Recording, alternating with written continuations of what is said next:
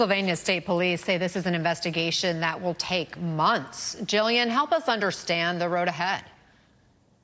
So we're going to see a collaborative effort between the Secret Service, the FBI, as well as many local law enforcement agencies. When we are having an event like this, law enforcement plans weeks, months ahead.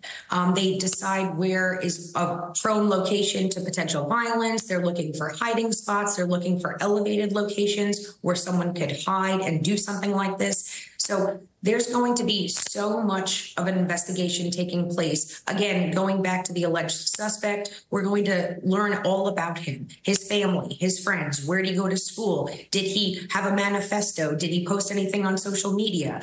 Who did he talk to? Why did he do this? That's the biggest question, right?